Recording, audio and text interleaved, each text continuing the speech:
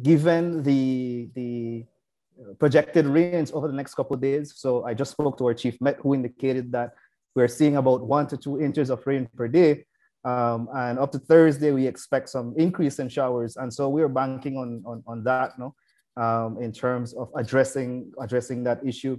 We are monitoring this fire really on a daily basis. So we have our teams going out there.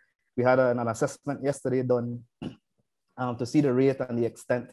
And so based on the rate of the fire, as well as the meteorological forecast, we expect that at least the rains will help us to abate the issue. We're going to continue to monitor and see how that goes. And if not, then we will have to bank on air support. We have some air support on hold.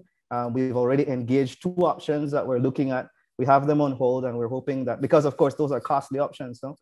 And so because of that, we're hoping that the rate is not too extensive, so that the cost benefit analysis is that with the rains, we're going to address the issue substantially, and either it really douse the fire, and so it reduces the spread, no?